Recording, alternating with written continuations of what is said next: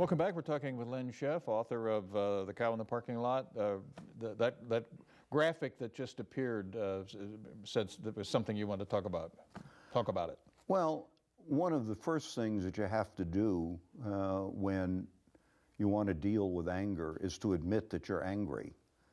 And then you can ask for your unmet demand, because if you're denying anger, you're not going to deal with it. I mean, that's just the reality.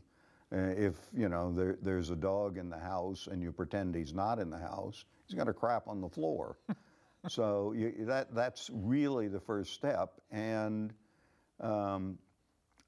people admire people that admit their anger. I believe it was the movie Network News, or the guy who was a television guy. Network, mad as hell, I'm not going to take it anymore. Yeah. He didn't skew well and they were firing him. Yeah.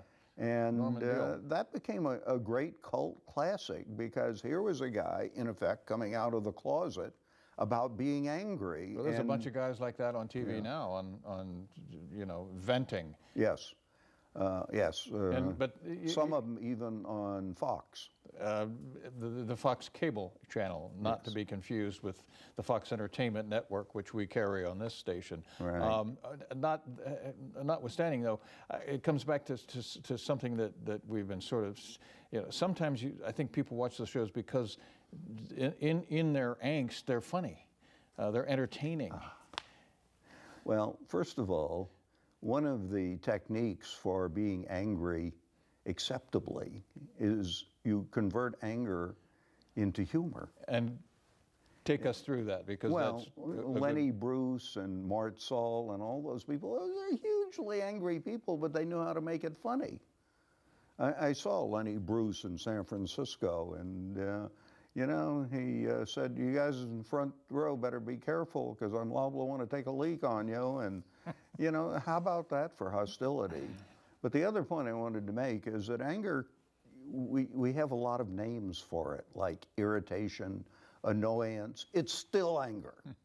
And you know, I'm not really angry, I'm annoyed. Well, nonsense. And you know, sarcasm. One of my first teachers stunned me because I called some guy a jerk, and he said, "You're angry at him." And he said, "Just because I called somebody a jerk doesn't mean I'm angry at them." It's descriptive. Well, it may be true, but he's not meeting my demands. Yeah. And that was, you know, one of the great insights that led me on the way, is that there are a lot of clues. Anytime you're sarcastic, you're angry. My, that's a good-looking tie. And what I'm thinking is, God, you must have gotten that at a barn sale. It's not true, but that's, you know, sarcasm. We're rapidly running out of time. Your seminars that you give will show some information where people can get more about that. We've talked about Buddhism. Do people have to convert to Buddhism to follow the path that you've taken in dealing with anger? Not at all. Buddhism was described by John Tarrant Roshi as the technology of happiness, and the end game of happiness of Buddhism is to be happy. And Christians want to be happy, and atheists want to be happy, and Muslims want to be happy. And if you get rid of anger and you still believe in Jesus, you're going to be a happier believer in Jesus. It's really that simple. Are you happier having resolved this 15, 16 years ago? Immeasurably. I mean, it's almost indescribable how much better my life is. Have your fellow attorneys noticed a difference? Are they scratching their heads? What happened to the old Len Scheff? Well, I haven't taken a survey on that, but I'll tell you the difference is I settle matters now.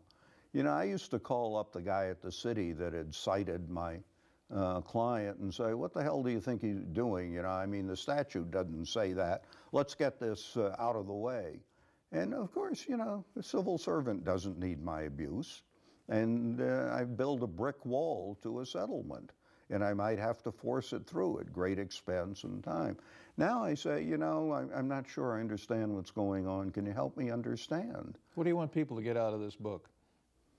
That they really don't want to be angry. I summarize the book in 2 sentences. Being angry is like hitting your hand with a hammer. If you quit, you'll feel better. And there's an old Tibetan saying that being angry at someone is like picking up a red-hot coal in your bare hand to throw at them.